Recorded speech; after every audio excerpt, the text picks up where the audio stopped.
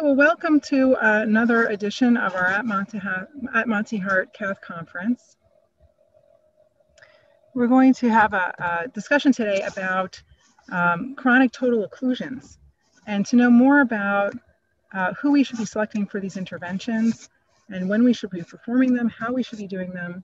And with us today is our speaker, Dr. Kathleen Kearney, who is an assistant professor of medicine and attending physician at the University of Washington Medical Center.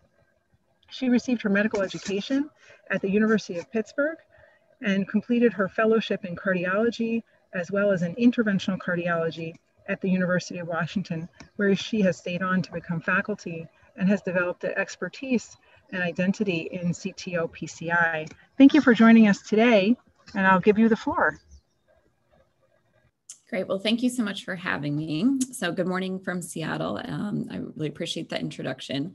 I will share my disclosures here briefly, but I think probably the more significant one is that I spent a year really focused on CTO training with some of the guys at University of Washington as a second year. So obviously I have a little bit of a hammer nail situation, but I hope to go through a lot of how we approach patient selection and some of the techniques and evolutions that are ongoing there. So really wanted to spend some good time discussing indications for CTO revascularization, as well as a lot of the reasons that are sort of often highlighted or, kind of excuses that come up along the way, and how we try to negate that by moving from less of an anatomical approach and more of a physiology assessment of patients and based on symptomatology, et cetera.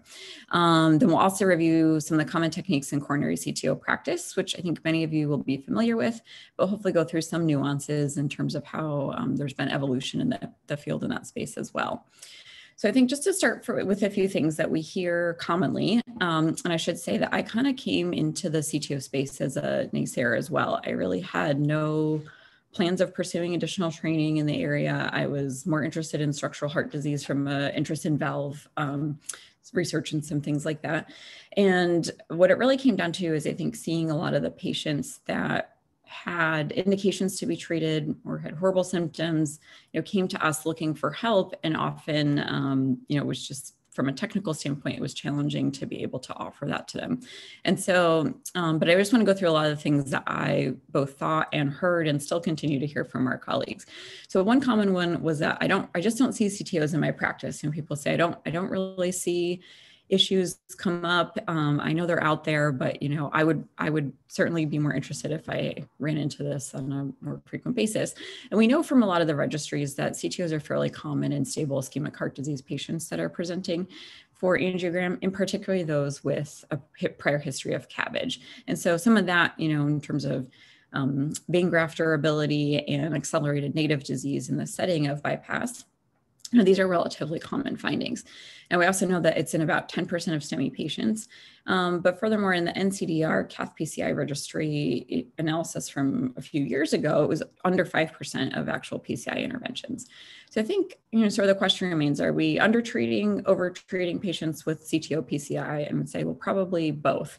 John Spertus is a smart researcher, and he looks a lot at kind of patient selection for PCI in general, especially in stable ischemic heart disease.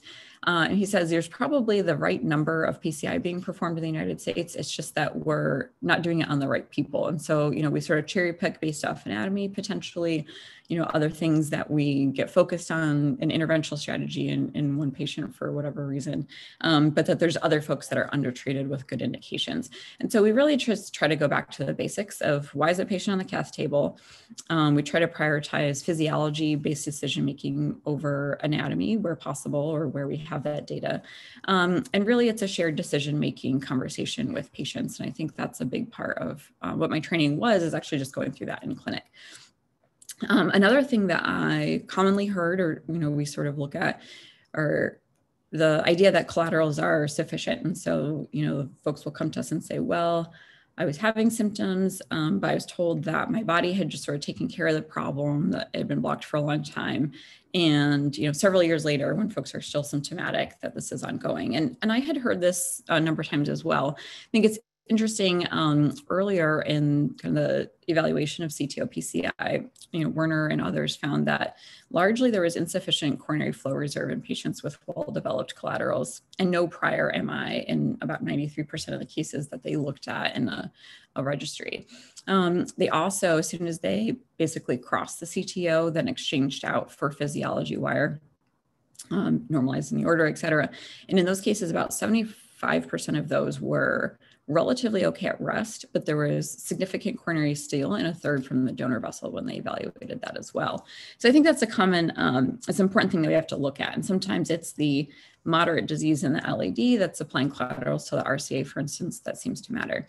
I highlight this case. This was a gentleman post-CABG, very sick inpatient that we were referred with advanced heart failure. And when he came in, we were trying to assess, what to go after. And he had an LAD that we couldn't see in an atretic lima.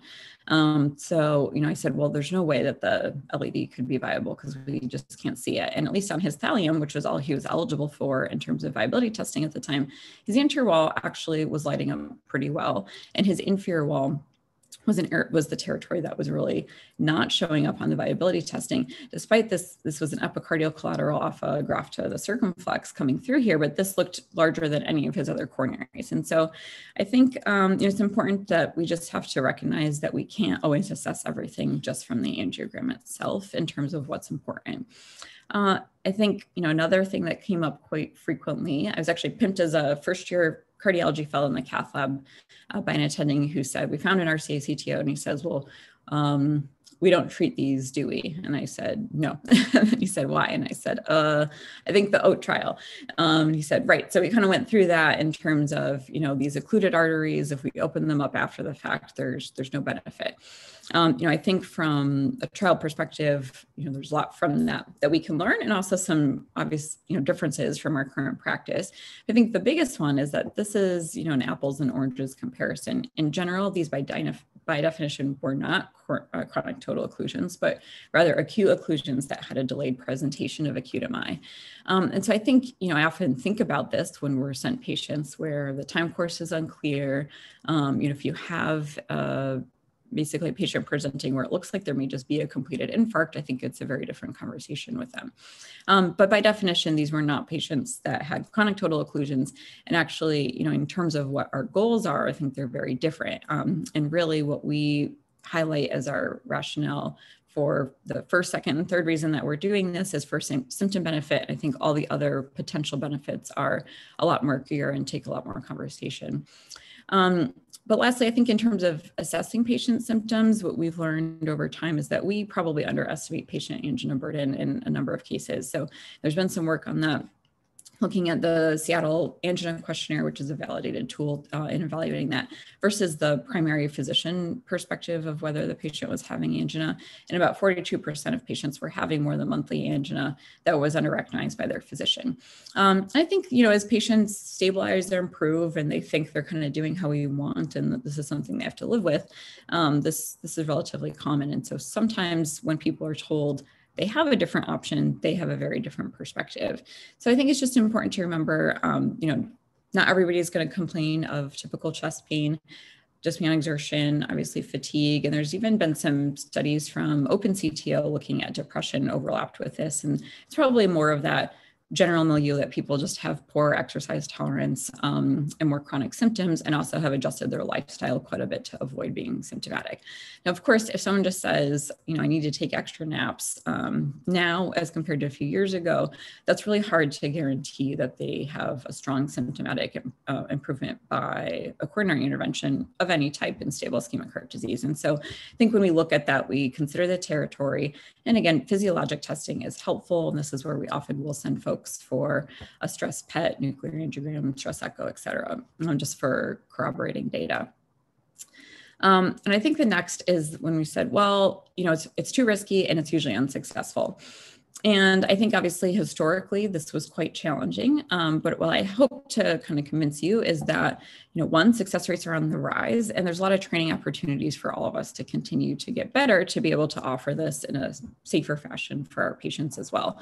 So if we look at NCDR, again, several years ago, this was, it's a large cohort, but looking at the sampling of operators is a little bit smaller. And if we look from 2009 to 2013, in this general procedural success, or at least reported to NCDR, went from 58% to 62%. So there was some increase, but it's actually highly variable and appeared to be related to operator volume. But only 8 operators actually reported in this study reported doing more than 50 CTO cases annually.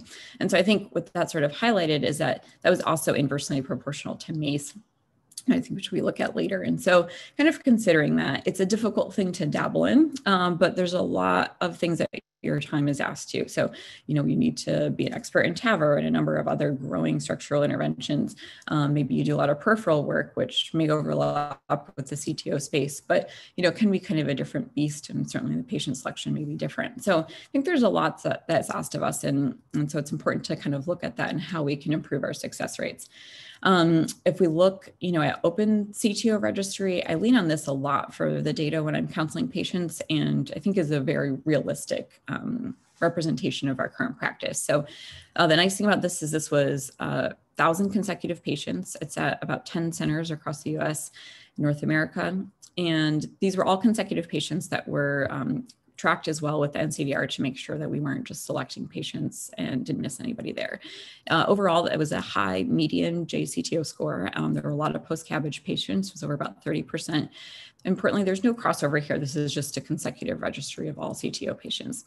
They did have core lab adjudicated follow-up. And so we know based off that procedural success defined as, lack of indication of restoration of flow and lack of significant perforation was in 81% of the patients, as compared to about 85% that was investigator reported. And so, overall, comparing to other registries, this is actually a little bit lower than some that had approached more like 90%, but at least these were consecutive patients referred and generally had a high complexity indication. In terms of the data that we also get from there, because of this adjudication dedicated follow-up, we have pretty good capture of at least up to 1 month in terms of death from any cause was just under 1%. MI was about 2.5%, and they had no strokes reported here.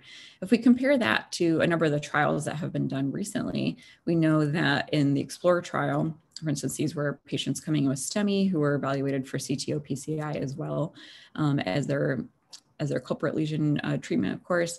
This had 4-month follow-up. Death from any causes expected to be higher because this is a STEMI population. If we compare that to the Decision CTO trial at 5 years, which has longest follow-up, we had 91% reported procedural success, but there's some other limitations that we're going to get into in just a second here. But I think still gives us an indication, in general of what kind of success rate we're seeing, and that certainly is improving, as well as some of these long-term outcomes. Just while we have this up, I just wanted to, as we transition into talking a little bit about this data, want to highlight that the patient populations are probably rather different if we look at these different rates of death from any cause granted at 5 years versus 1 year. MI was up to 12% in terms of the Decision CTO trial, and 1% risk of stroke, which would be fairly expected. But importantly, we're also looking at, patients' baseline and follow-up Seattle angina questionnaires here, which we're going to get into a little bit. So this all brings me to the next item where people say, oh, well, it's just really interesting because there's no data to support CTO PCI. And I think this is an interesting question for us in general with the stable ischemic heart disease population. Obviously, we have ischemia trial, Orbita, many factors that are kind of there in the background that are questioning that have folks questioning a lot of the practice that we do. On the flip side, I think we have patients that present to us all the time who are highly symptomatic despite medical therapy, and that's a very different conversation. And then folks with ischemic cardiomyopathy, where we're trying to offer them, some treatment to potentially change the course of their disease. And so I think that's really what it comes down to. And these are a few of the studies that we do lean on in terms of some data to try to understand a little bit about our patient selection. What's challenging though, and I think for the investigators who did these trials, they should be applauded for attempting to give us a lot more information. But there's a lot of limitations for randomized trials in this CTO PCI population. If we look at Decision CTO, after about 7 years, they actually finally stopped due to slow enrollment. They had 830 patients, which is quite significant. but the patients were actually randomized before their non-CTO PCI as well. And I can see some thought process behind that, but we weren't really just testing the CTO intervention per se. So it was sort of patients who were being in the course of revascularization. They may or may not have had persistent symptoms after that. And so we saw improvement overall in terms of that. Patients reported symptoms, but they were also being treated concomitantly for non-CTO PCI. One of the really important things is crossover was actually 18% within 3 days of randomization. And so I think if we're looking at patients who are willing to undergo a high-risk procedure, we literally just try to scare them with the consent process a bit to have an honest conversation about what some of the possible outcomes can be in terms of complications. And so patients that are willing to undergo that for an elective procedure generally have a pretty significant impact on their quality of life. And so I think that's just a challenging cohort when you're trying to keep them per protocol in your study. And overall, post hoc analysis showed that as a result, this was quite underpowered for a number of these reasons. If we compare that to the EuroCTO trial, they also were plagued with slow enrollment, and they had about a quarter of the patients that they had, or a third of the patients that they had originally planned to enroll. They were randomized after non-CTO PCI in 2-to-1 fashion, so that helped a bit with the power. And they also suffered from some limitations with crossover, but at a lower rate. And so what we saw in Decision CTO, keeping all that in mind, there was no real change in the quality of life assessments, and both groups had an improvement in their early status scores. And these patients were followed up to 5 years. And so I think if we're looking at that, that's harder to piece together. And we're also doing another intervention on a non-CTO vessel. And so, I think the number needed to treat to find there is going to be very large. And there's all the factors that we mentioned there in terms of crossover.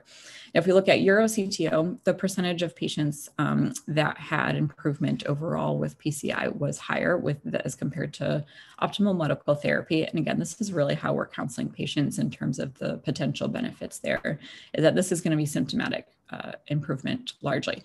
So if we're dealing with patients who are in your class 1 angina group, and we generally tell them, I'm not sure what you're going to notice. There are people who say, oh, in retrospect, I can do more, but is that really important to your current quality of life? As compared to the patients in the class 3 or class 4 angina group, we're going to see that those are the cohorts that really shrink in terms of the PCI cohort as well. So looking at all of that, I think these are important things for when we're considering how to treat our patients. Again, I mentioned we lean a lot on the open CTO registry because it had consecutive patients, so we're not cherry picking based off anatomy. It's core lab adjudicated, so it's not the operator and their biases and kind of the hope that we're doing a good job and having good results. And by linking it to NCDR, we made sure that we weren't missing folks. Again, this was a pretty complex population, so they were over a third were post-CABG and still had an 86% adjudicated success rate. But importantly, we noticed that the perforation rates were rather high. And so if we're comparing this to some other registries that were more about 5%, this seemed higher, and about half of them were clinical. And we got lots of information that's been looked at from there. But what we did see is that overall symptom relief was the indication that we were after more than anything. There were folks with large burdens of ischemia based off stress tests, et cetera. That was really the main driver, or that we were trying to achieve complete revascularization in patients who had a percutaneous route as compared to CABG, low EF, other indications such as that, or just reduced EF overall. In terms of the appropriate use criteria, over half of them had an appropriate indication. Many of those were actually maybe appropriate, with another 20%, and another 20% were unmappable. But overall, the rarely appropriate was quite low. And so I think this is important when we're looking at the patient population, that this tends to reflect our true practice, or at least what those goals are. Now, looking at that, baseline scores in the red here and 1 month follow-up in the blue. If we're looking at Seattle Angina Questionnaire scores, Rose Dyspnea, and the Physician Health Questionnaire, overall, all those improved at 1 month. And it made sense if we looked at broke down the groups as well, that the most symptomatic patients are going to show the biggest benefit, which makes a lot of sense and similar to what we've seen in other trials like ischemia, et cetera. So if we look at all of that, well, how are we getting better? And how can we, if we could select all the right patients, what could we do about that anyway? And I think, one of the big game changers here was introducing different ways of crossing these lesions. The hybrid algorithm was sort of the initial algorithm looking at how to choose your technical strategy and how to, importantly, switch strategies if this wasn't working. Since then, there's been a lot of algorithms that I think can seem overwhelming. A lot of what they emphasize is how committed you are to just crossing intraplaque or in the true lumen of the vessel. What we know is that's actually very challenging to tell for sure as you're doing this, just because you cross true lumen to true lumen with antegrade wiring or retrograde wiring doesn't mean that you're not actually suboptimal for some piece of that there. And we have some growing data to support that the outcomes actually are not contingent on that, but more on outflow in your distal target territory size, et cetera. So when should we take, if we're thinking about all of this, and we're going to get into a lot of the technical aspects, I think the simple question is, when should we take on a patient for CTO PCI? And the answer is almost never ad hoc, and this should almost always be a staged procedure. I think there's a few cases when patients are having an acute MI from vein graft occlusion, where we know that the rates of pretty significant MACE rates are quite high from those interventions when you're full of clot, et cetera. And if you can use the vein graft as a conduit, we sometimes will do that if we think native PCI is truly safer. But that's rarely the rarity. And of course, you have to be able to have that set up in the moment. And, oftentimes these are cases even so where it's discovered at one of our hospitals and we transfer over with that in mind because the patient's failing just medical therapy. In general, adequate angiogram review really takes time in these cases. We want to be sure to consider all of our options and have a plan A, a plan B, et cetera, because part of this is our efficiency on the table is important for the patient's safety. We always tell folks that if we are at about 3 hours and we haven't made progress, then we have failed for that day. And that doesn't mean we can't come back a different time, but when you're 5 hours into a case, it's not a good moment for the patient to have a complication. And you and yourself and your staff are often fatigued as well. And so I think it's just important to consider that maybe reevaluating, trying a different strategy or having more input onto the case can be helpful at that time. So that's generally our practice as well. But it really allows us to anticipate challenges. We plan our access, our setup is adequate, and we stay away from some of the common pitfalls there. Now, of course, the biggest one I think is just that this should be a situation of shared decision-making with the patient. And so I think, early in my training when we would see patients in clinic, it was a little bit of a running joke, but it's not far from the truth that if I didn't make the partner, friend, family member, et cetera, at least cry during the consent process, they said I wasn't doing my job correctly. And so I think we want to bring people, back to the moments where we've had complications and say, do we all feel like this was worth it? Because we realized what our indications were and we were in. And I think that's really important because when we have had patients go to the ICU with a pericardial drain and we're up checking on them a half hour after the procedure, oftentimes the first thing that they'll say is, when are we going back? And at that point, we're like, okay, well, we'll do a follow-up visit. That's a conversation for another time. We'll see if you want to even do that. We had a pretty significant complication. We need to talk about how this affects, our thoughts about risk going forward, if we have different options, et cetera, or if that's something that we could avoid in the future. Of course, with a lot of unknowns there. And, a lot of the patients say to their family member, to the staff, et cetera, who are questioning that, well, you don't live with this every day. And so I think if we're really selecting people who are that motivated because of their quality of life limitations, then obviously, that's kind of what makes us feel that this is warranted because these are higher risk procedures. So getting down to the nitty gritty, I'm going to shift gears a little bit into how we do this. So I'm not going to spend a lot of time on antegrade wire escalation because, this in general is kind of the same strategy that we employ in all the other PCI that we're doing. There's thousands of wires, and so that can be overwhelming. But in general, I think our practice is to just have about 4 to 5 basic wires in your antegrade wire escalation strategy. You're going to start with soft, simple, safe wires, although even those can cause dissection or perfs. We found if you're trying to antegrade wire and you don't know where you are, you get into a small branch or we get lost. Even a really soft wire designed to cross collaterals can actually cause a perforation. So we're always wary of that being the safest strategy. I think it really depends on the case and your ambiguity and other things that come up.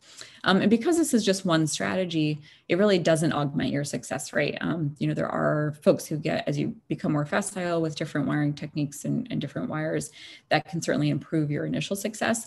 But there really hasn't been any change as a field over time if we just look at intergrade wire escalation as the sole strategy. And if, again, back to Open PCI, Open CTO registry, excuse me, the first strategy typically was intergrade wire escalation in the small majority of cases, but was certainly not the successful one in all of those, and again, about 40%. And so I think it's an important consideration. You need to be comfortable with the set of wires that you have, but it's something that we have to be careful about getting too wedded to one strategy. And what I've actually found in my early practice, that the most tempting cases are the ones where you think that your intergrade wire is starting to go and you really want that to work, because that just makes the certainty of the case, all much more, early on, you're quite certain about how to manage this, what our success is going to be, and what the issues all kind of come back to a more comfortable level. We don't have the same additional issues and questions that we have with these other techniques that we'll go through.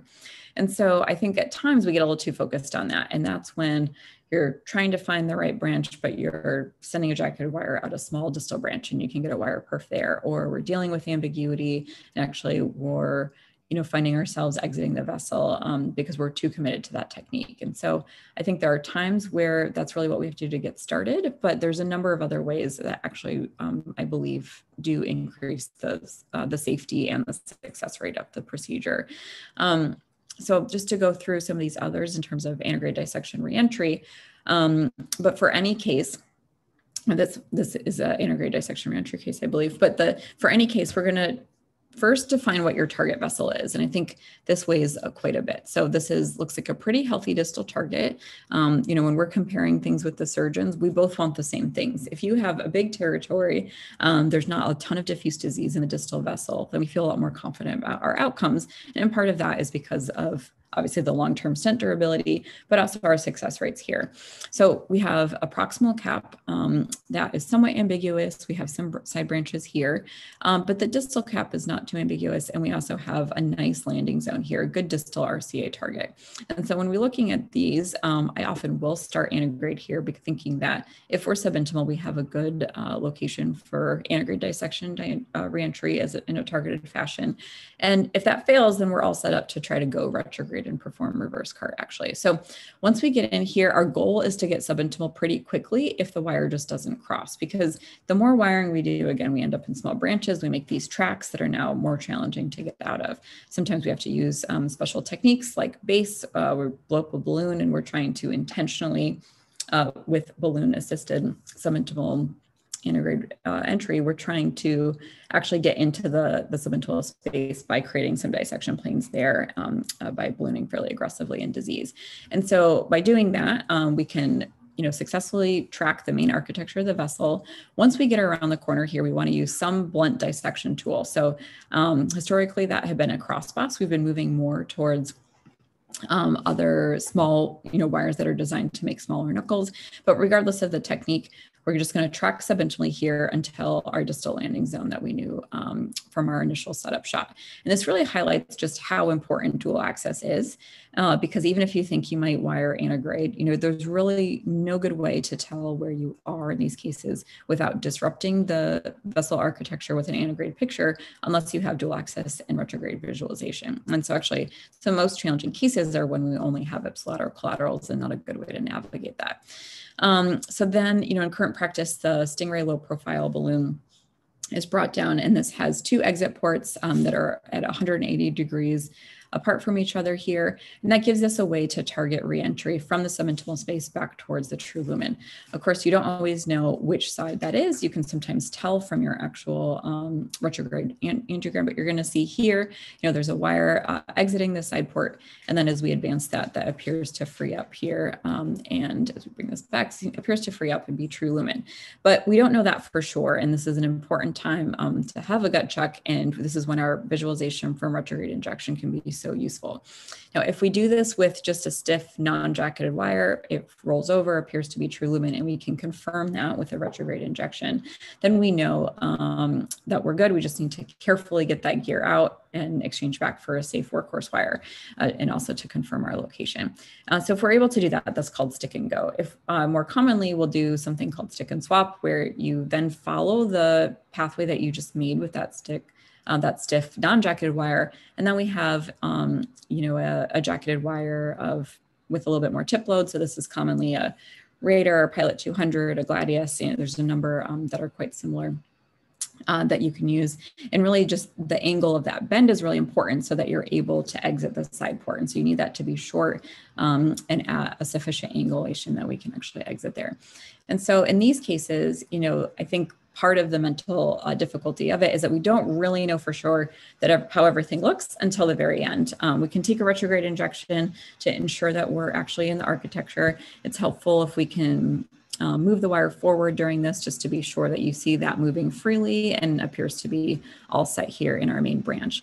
And so now we just need to very carefully watch that wire, because again, we're working on jacketed wire until we exchange back for a microcatheter.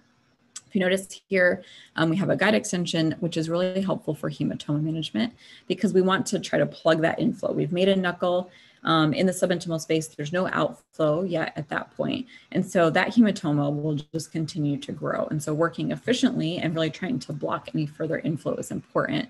But this is also why an antegrade injection can really doom your case. Never mind perforation, et cetera, just because we don't have any outflow here.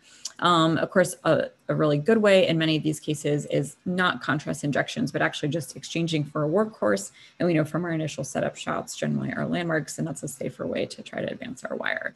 And so I think hopefully this case highlights a little bit of how an antegrade dissection reentry is really most ideal when we have a good distal target. So we have a nice area to try to reenter into, and that we have adequate visualization, keeping hematoma management really all together. And so like many of these cases, we don't know until we're pretty much all done. We've stented the inflow and the outflow. We have some expected dissection planes at times. So we just want to make sure that that's all covered with the stent.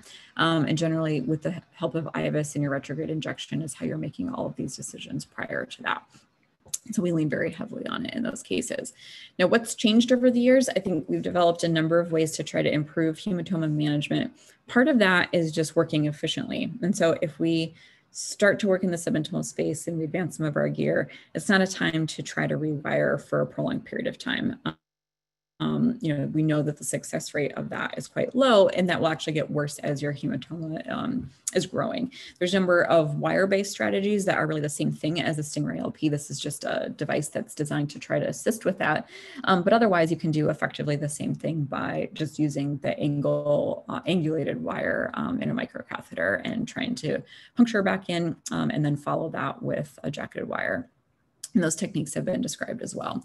And so altogether, as part of that efficiency piece to minimize your hematoma and to manage that, we've started using probably less crossboss and other wires that are designed that generally have a smaller knuckle so that you have still a small area of hematoma at your distal landing zone.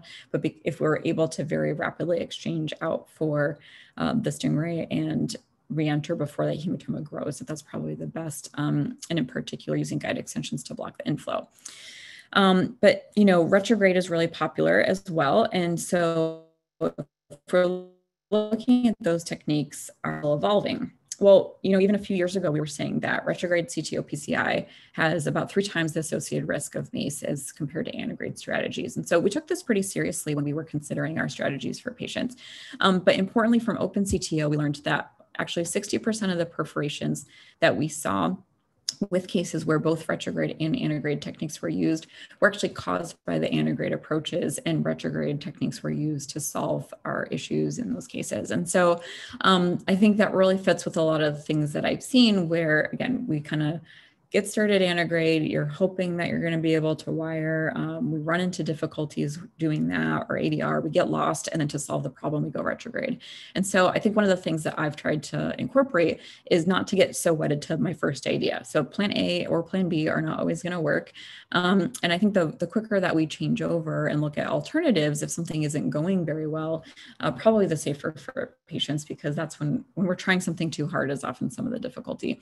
And so if we again look at this is retrograde dissection reentry or reverse CAR, oftentimes retrograde wire escalation. Those cases were actually somewhat less than half, and so of the perforations that were contributed. So not that all of these don't carry increased risk, and certainly not all retrograde cases are created equal. So if we're talking about using dying being graft as part of the conduit, the risks related to that are very different than using an epicardial collateral.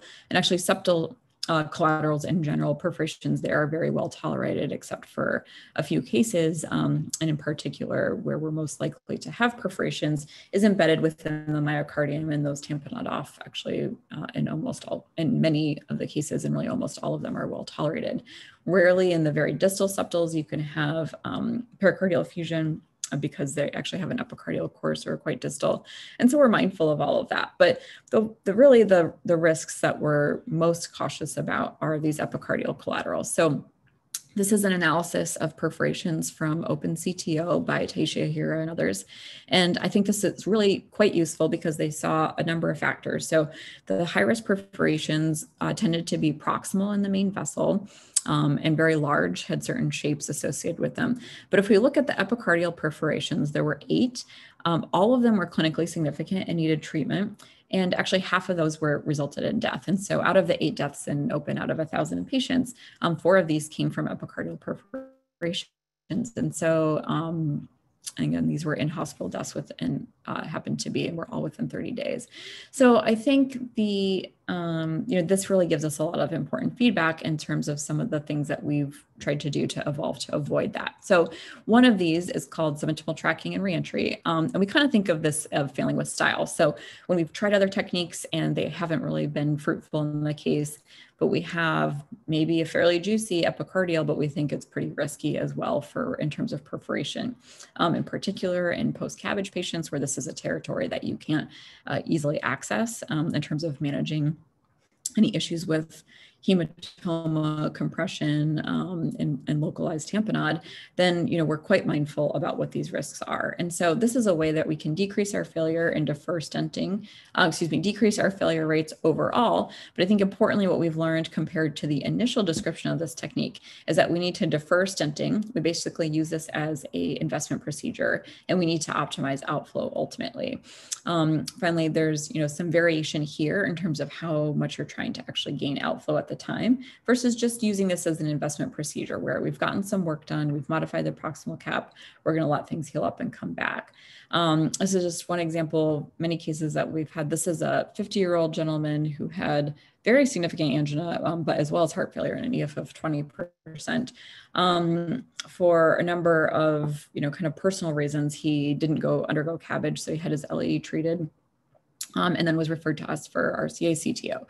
And I think, this is, again, one of those patients where he has ongoing symptoms, he has low EF, he's young. So if we're looking at his, in terms of the patients that may benefit from more complete revasc, I think he is more likely to in terms of, that and his relatively few comorbidities overall. Recognizing that the data there is really hard to counsel an individual patient, but, talking to him, he was so symptomatic. I think that really wasn't as relevant in any case, but certainly from a cardiomyopathy perspective, where he had basically viability throughout on a thallium no less, then I think that's pretty, we feel pretty comfortable about what we're doing. Now, that being said, when we get in here, this is his RCA CTO, looks like we might just be able to wire this, we'll see. But, we don't want to, that's not a good strategy if we're just going to hope that that's going to work. What we're most worried about is that he does have some distal cap that's nearing the bifurcation. So we need to just be careful about where exactly we're going to do our landing. And a knuckle wire was advanced, and using this blunt dissection technique, once we're subintimal, the wire ended up being advanced here down to the distal target. Stingray was attempted down here, but unfortunately was unsuccessful.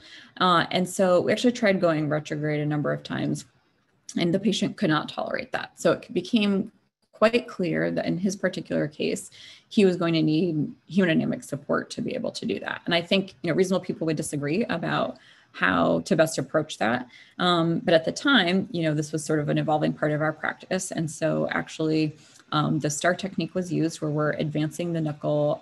Again, these are wires generally with a rapid transition, so they tend to fold over within the subintimal space.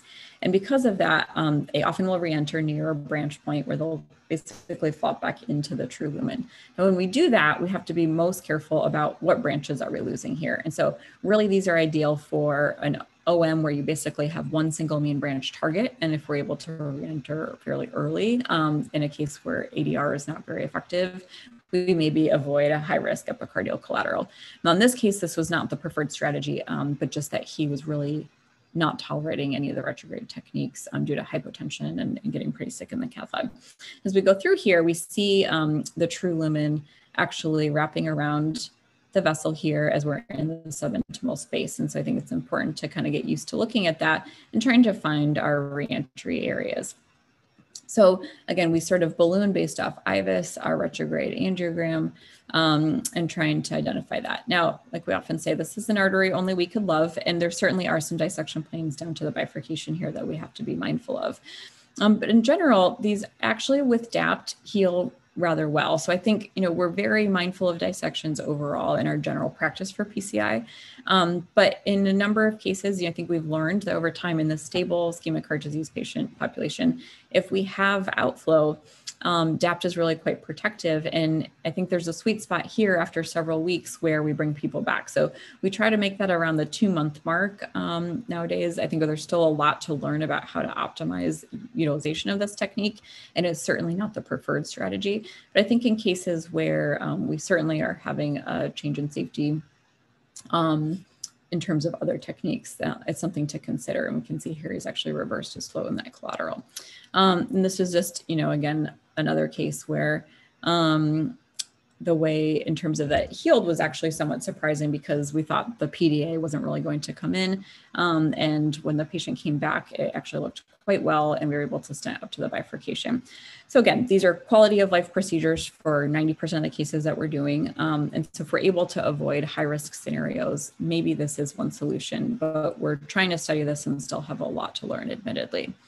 So in the last few minutes, I just want to go through a case that I think kind of highlights moving through a number of the issues that we run into and some of the potential solutions. So this is actually just a couple weeks ago. One of our partners from a sister hospital brought a patient over who had persistent angina despite escalation of drugs, and he was very intolerant to long-acting nitrates, kept ending up in the ER because he thought he had a concussion. His headaches were so bad. So that wasn't really a strategy working for him. So again, we have a long conversation about kind of what we're after. His EF is about 45%. He's doing okay, but he just feels like he can't do any of the activities that he used to, isn't able to play golf, trying to get more active now as we're getting outside again, and just having a lot of difficulty with that. So a few things happen here. First, we're radial femoral. That tends to be a very common approach. I think we're pretty comfortable with femoral access and really focus on trying to be meticulous about it. So I don't have a high rate of biradial in my practice, but in non-post CABG patients is actually kind of an area where we tend to utilize this as well. They'd had a lot of trouble getting catheters to sit during the diagnostic. So we kind of figured that for this case, we were going to try femoral in terms of having support for this fairly proximal occlusion as well. But I think, again, you have options here. And if the patient profile changes your risk of femoral access, then that's something that we certainly can avoid when necessary in a lot of these cases. So we get a wire down. In this case, it happened to be a Mongo, but it's a little bit intermediate grade tip load jacketed wire that seemed to actually potentially be crossing true lumen, but we were unable to get the microcatheter down because even with this access, our guide support is not outstanding. So we went to swap out for that, bring a trap liner in, bring a balloon in to try to improve our support with that, and then bring the microcatheter back. And in that exchange, I'm teaching somebody here at the table who hadn't used the trap liner before. They're slightly different in terms of the lengths and actually just didn't realize that they're pushing that out. So we kick everything out. We've already ballooned a little bit in there to try to bring this down. So now we have maybe a different strategy. So we pretty quickly got subintimal here because we're otherwise going out a small branch immediately. So then my goals are different. Now we're actually trying to get a knuckle to just fold over here so we know that we're in the architecture of the vessel, not going out these tiny invisible branches proximally that are not going to be as safe to follow. And return with our guide extension here, so we're all set up. Now, I think part of the consideration here is hematoma, so I'm not sure exactly all what's happened and transpired, but we have to be prepared for that. So we try to plug the inflow. In this case, it's a trap liner, which is just a guide extension that has a balloon for trapping on the back. It's really helpful in ADR because of that, because you're able to leave that in place during your exchanges, but certainly isn't always available. And in terms of using as a regular guide extension, like many things that Achieve 2 test, I don't think it works quite as well. It's not quite as durable. We've had some issues with that overall, but works great, I think, in terms of these scenarios for antegrade techniques. We bring in the Stingray LP to our distal target, which you can see here, our distal visualization is actually not as good. So what I know already is that we probably have some hematoma formation that I'm concerned about because we're not seeing quite as well down here. So our profile for the Stingray in these cases, we want to see basically the two lines that are on the balloons should be overlapped such that you're only seeing one line and we can see two dots there. And that's how we know basically from our orientation that our exit ports are one is up and one is down, and we're able to follow that. So we seem to get in here, but I'm in a small PL branch and I'm not sure that I'm actually re-entering here at the bifurcation. And so after fussing around here, we exchange out for a workhorse wire, try to take a dual lumen catheter to come down and wire the PDA as well. And we're clearly, going subintimal there or having issues. So at this point, we're going to flip retrograde. So we've tried antegrade wire escalation. We maybe had that, but the guide got kicked out. So we have to deal with that. So now we get subintimal, we advance a small nickel wire down. And we are failing ADR, and I have growing hematoma formation. So at this point, we decide to flip retrograde. So here's our setup shot here. We knew he had some septals to sample. We just got into this cascade. And it's one of those cases where really within about 30 seconds, we're able to cross. And so, my staff, this was our last case on a Friday. This was an add-on he was bringing over to try to learn with us as well. And so, our staff were like, well, why didn't you just start with that? But, in reality, we don't really know. I think we had what appeared to be a good landing zone for antegrade dissection reentry. That's something I'm trying to work on in terms of my practice, and we were trying to teach in this case as well. So I think it's important to kind of quickly move through these options because you just don't know what's going to work. And here we see, I think this was just a regular Xi'an wire. In this case, we also use a Xi'an block in septals at times, but it crosses quite easily. And now I actually am up into the PL that we want to be in. So of course, we're not done. So in some cases, you're just going to wire retrograde, but in the majority of these, we're going to do reverse cart. And so a lot of the troubleshooting that's important comes down to if you're in the same space, antegrade and retrograde. And so I think thinking about this in cross section can be really helpful. Here, the yellow is the intimal plaque, but we often have your antegrade guide wire is red and the green guide wire is the green is retrograde and your antegrade is red here. And so what we're most interested in is, are these in the same place? So if you have one in the true lumen, one in the false lumen, you're connecting your dots is going to be more difficult as compared to when you're both in the false lumen. That's actually really the benefit of reverse cart in terms of optimizing our crossing. And so this works well in areas where you have longer lesions and we have a longer subintimal space, both antegrade and retrograde to work in. And what we're looking for is where we see that overlap most occur, we blow up a balloon antegrade, and that creates a larger potential space, which we're then advancing our retrograde wire into. And so we're going to do retrograde wire escalation here in terms of trying to access that space. You want something that's torqueable. We need to get our microcatheter up to there. And so our retrograde guide support is important in this case. And here, what we were actually able to do is help get our microcatheter across. I didn't use a guide extension in this case just because he had a little disease in the left main that I was being a little bit nervous about. And a radial guide here is tending to push out a little bit. But what we're able to do is actually pin our retrograde wire with our antegrade balloon once those were in the same space. get our retrograde microcatheter a little bit closer. And then we just take, again, typically a jacketed, highly torqueable wire of your choosing. You need a longer bend on here. And we just need to get into the guide extension now. Once I'm there, I can actually pin that with this balloon that we have in there. And then we can get our microcatheter around, externalize on a long wire, and then we just have to do normal PCI. Now, again, we have some hematoma formation from our earlier antegrade techniques. We're using IVUS and our retrograde injection to really focus on that. And I think, because of some of those earlier misadventures, we actually have a little bit of issue with the PL, although it's hanging in there. And so, and this is our IVUS run. It's somewhat challenging to tell if you don't have good landmarks of where we're subintimal and where we're true lumen. And so I showed this in part just to show how challenging that can be, but you catch the true lumen compressed here a few times, kind of wrapped around the vessel. And that runs a little bit too fast as well. So this is his final result. We know there's going to be some dissection planes here that we need to tack up. And so avoid taking antegrade pictures. I know that they're there if we have a clinical problem, but overall we're avoiding antegrade pictures until we've covered that with our stents or at least balloon to have good outflow. And so I want to wrap up there in case there's questions or other comments. But in general, I think, I try to take our approach that we're treating patients, not angiograms. And so it really comes back to indications, but being realistic that these procedures are higher risk than the types of things that would have already been done before we are getting to this conversation with the patient. They've failed medical therapy and that their indications really are our best guide to try into making these care plan decisions.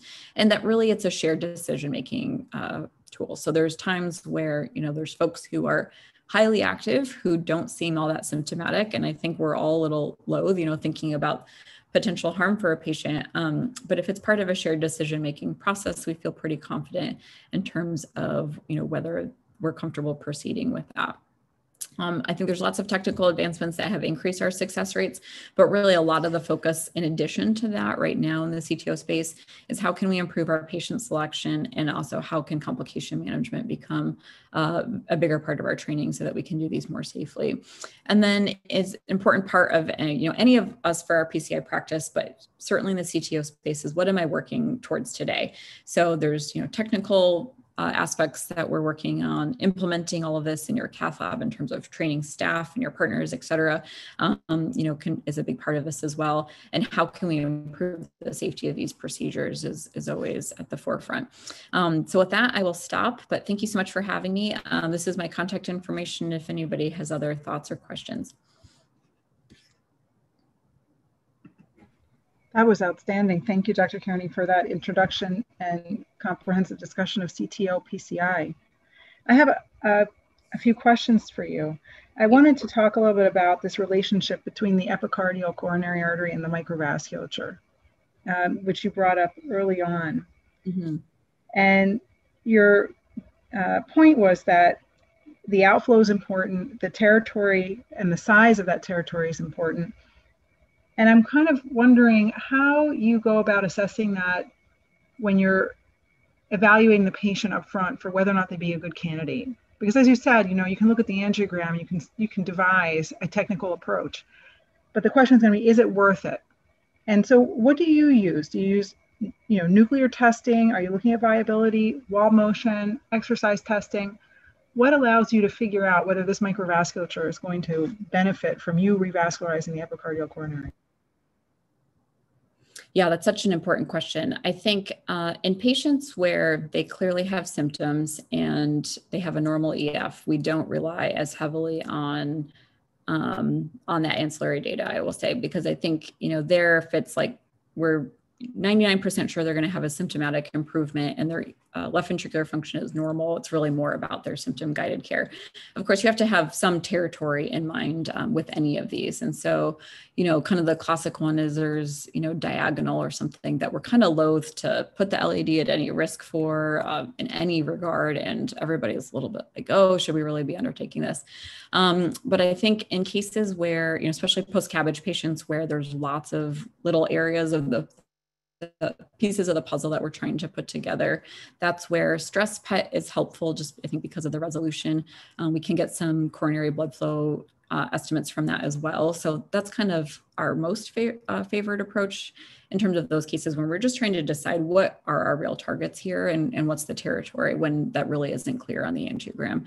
In a number of cases, I think, part of the retraining of our eyes with some of this is that it's not always what the vessel looks like, because we know that these are underfilled. So we see that acutely in the cases, actually, especially the ones where we have we're just able to wire these and we're using OCT. We have some nice examples where we actually are seeing the size increase pretty significantly right there on the table. So we, do a little bit of ballooning, we do our initial imaging. If there's cases where I'm not really trusting that right away, give some nitro, et cetera, and we give it a little bit of time, actually, sometimes they'll actually increase in size even on a second run. So we know that the kind of size of the vessel that we see down there is not always representative of that. So we're looking at the overall territory in terms of the bed. So if there's lots of branches there, it's a big area of the wall that's not filled and it sort of fits with their stress test, or that's really our only anatomical target, then we're more motivated to get in there. But it's a really important question. And there's a number of patients where all the details are really murky. So they have a little bit of a low EF, but no obvious wall motion abnormalities. And I think that's where nuclear testing in particular seems to be helpful for us in our practice. But there's no perfect answer. I think it's something we really need to be studying going forward. Overall, in terms of viability, I think it's another just big question mark in terms of how we approach these. Certainly in patients with low EF, and we're trying to decide what to go after first if they have multiple targets, or if there's wall motion abnormalities on their echo that really suggest that this might just be a completed infarct. I think nobody's very motivated to go after a totally aneurysmal apex if that's really all you're getting at with the distal LED. But if you have a prox LED and a low EF and it's kind of global, in general, it's like, well, how much do we rely on viability testing given the data?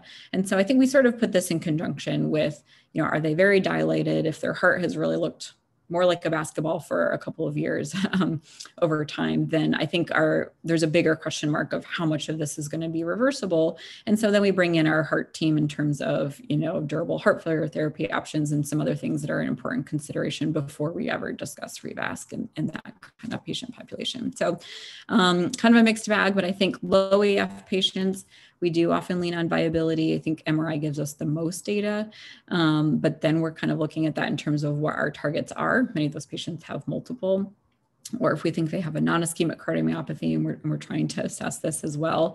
And then a lot of that is where, what areas are not visualized at all on the angiogram or would be covered by this as opposed to the actual vessel size, because we know that that's, underfilled at the time and may not be representative. But certainly lots to learn. And I think I'm hopeful that, as we're all doing more invasive physiology overall, Alan Jeremias and some folks are interested in looking at a lot of these further when, with our initial crossing, if we can get some more physiology data, which hopefully will give us some other indicators as well. Sorry, long-winded answer. I have another question. No, it's okay. I think this is kind of a challenge. And certainly, we don't do routine post-stress testing after CTO revascularization to see what that impact was, right? We don't have like the before and after. We typically will go off of symptoms, as you're saying, because we don't really have a clinical indication for that. So it's in the realm of research. But I guess my other question here is, do you have any kind of indicators when you're in the procedure? You said sometimes I'm doing this as an investment and I may have to do this in two parts. What are the indicators that say to you, this is time to break here and then do this in a second part? Yeah, it's another really good question. I think the way the factors we tend to weigh there are in part, what's the risk of doing damage to your distal targets? And so we know, one of the downsides of the START procedure is that we're creating these diffuse dissection planes. And if they don't heal well, that can be really challenging. Now, in many cases, they've healed better than what we expected. But again, this is sort of a last resort technique. And so I think being cognizant that sometimes down the road, these can be fibrotic and really change your distal target, which was a healthier vessel originally, and now we've extended our dissection planes down there. So if we're running into that, a lot of times what we'll just try to do is modify the proximal cap. So maybe it took 2 hours of trying to get a guide to sit, and we basically are fighting, for each centimeter at a time. But we've modified that, or we're dealing with a lot of ambiguity in the proximal cap. And so we were trying to, do these techniques where we re-enter or enter the subintimal space proximal to there and are tunneling around that, et cetera. So, and if there's a safety indication in terms of, the patient is 2 hours in, I need to come back with anesthesia, that certainly is one. But from an anatomical perspective, I think if there's a very good distal target and I'm worried about affecting branches, we'll sometimes just actually modify that proximal cap. If we try retrograde and then fail at that, then we may pause there that day and come back after some of that has healed, because then sometimes our other antegrade techniques, actually just after some of that healing, can be more successful. So I had, one guy, I was like, couple of weeks right after I started as an attending, and he's 40 something, terrible diabetes, got turned down for cabbage because his diabetes is so poorly controlled and some other issues that were going on. And so I really wanted to get his diag. I'm doing an LAD CTO, and I failed antegrade dissection reentry. We have a little bit too big of a hematoma, and I'm really concerned about extending that dissection plane further. So we basically intentionally just starred into the first diagonal branch and did some proximal cap modification and stopped there that day. He doesn't have good kidneys. I'm worried about contrast. And when we came back, we actually were able to just wire antegrade into the LAD because the way that had healed. And so that's not going to happen all the time. But I think if we're, the LAD territory, we're really worried about where our target is, because the main benefit is just all of the distal, all the branching and myocardial blood flow that comes from that. So I think it's weighing, each of those options. If I'm working in a circumflex and you're in the OM that you're going to, that is your target, and there's not really a whole lot of branches that are at risk there, then those are cases where, oftentimes we'll just go ahead and resort to this technique faster in terms of STAR rather than taking on an epicardial. I want to talk a little bit about the development of all these techniques. This is not something that people gain typically in their year of training. And I noticed, this data that you had put up on one of your slides, that there are only a few operators who are really doing more than 50 cases a year. And that might be a little bit older now. There might be more, but you were talking about under 10 people, right, in the country. So I guess the question is, number one, how do you develop this technique going forward?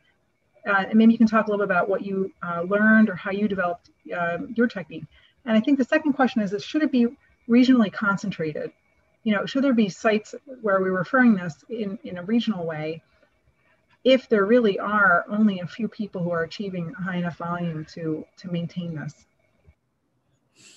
Yeah, it's another really important question. I think, as you said, the NCDR data from Burlakis there is, pretty outdated now, but I think it's comparable to some of the other registry things that we've seen. So Michigan has looked at their quality database actually in terms of this as well. And I think it did change my perspective a little bit, because what they found is kind of lower volume operators who said, well, I'll keep it simple. I'll just stay antegrade.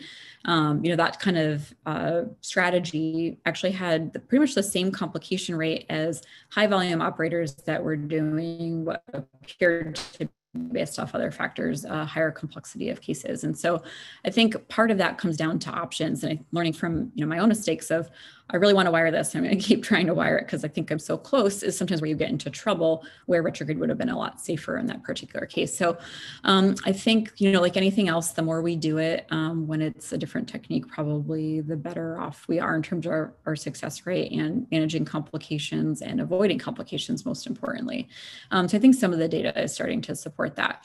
In terms of training, these procedures take a while. It's hard to just kind of tack onto your practice when we're asked to do so many things. And so I think part of it is, as the interventional space evolves, it's really hard to be an expert on TAVR and mitral valve interventions and coronary CTOs and do peripheral. And so I think a lot of that, hopefully we can compartmentalize ourselves a little bit, where we all need to take care of coronary cases, of course, that need to be addressed urgently, but overall, maybe as part of our practice, this does need to be divvied up. And probably a little bit of a spoken hub model makes sense. There's cases where, especially with a little bit of coaching, case selection for an early CTO operator, where you can build that skill set safely, and really aren't harming the patient's chances of a good outcome, et cetera, and can do that with some support, and then have an offset or a method for proctoring and some things like that. Because I think that's really what it comes down to, is sort of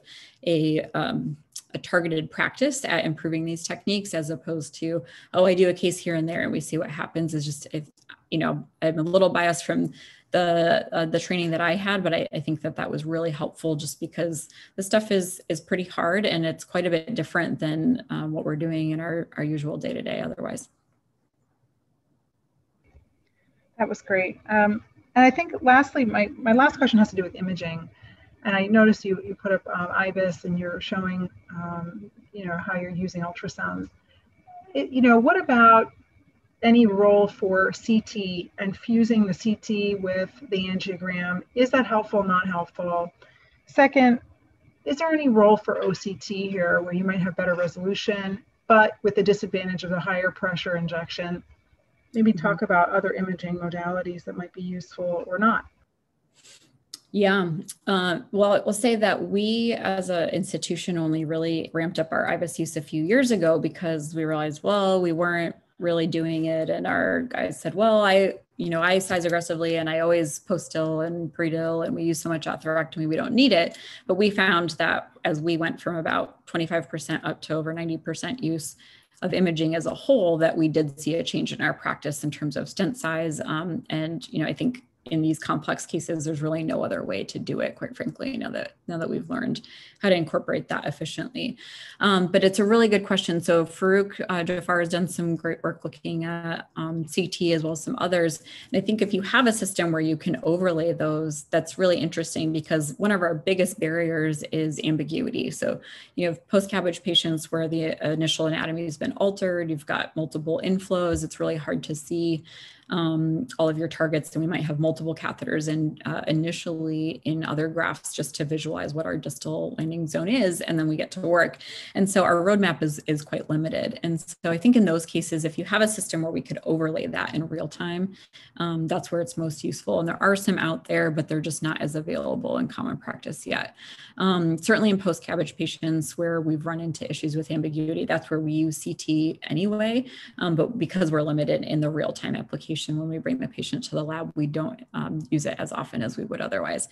And then to your second question about OCT, I think there is some really interesting information that we get out of that in the cases we have used it. I know Jonathan Hill's a CT operator who's really highlighted kind of the use of OCT, and he's right that usually by the time we're getting to that phase of a injection, that's okay. I think there's plenty of cases though where because we're worried about hematoma propagation and I want to get that imaging in before we do any injections whatsoever, we're basically not even flushing the guide until we have those tacked up, then I think in those cases it's quite limited. But in many others where, you do cross with antegrade wiring, or we use a retrograde technique and we've already ballooned and have the outflow, I think there's places there where we could probably incorporate that more often. And some of the images he's getting and information are really useful. So a few times I have used it, I've been surprised at how great the imaging is, but of course you have to get outflow already. And so if we're using it in the middle of the cases where we don't have good outflow yet and we're trying to decide how to optimize things,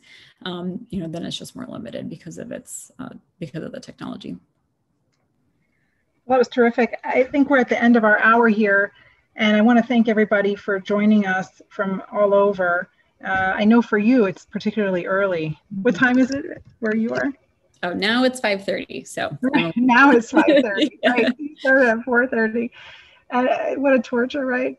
But hopefully we've set you off for a very good day. So I want to wish everybody a good morning, a good afternoon, or a good night wherever you are in the world today.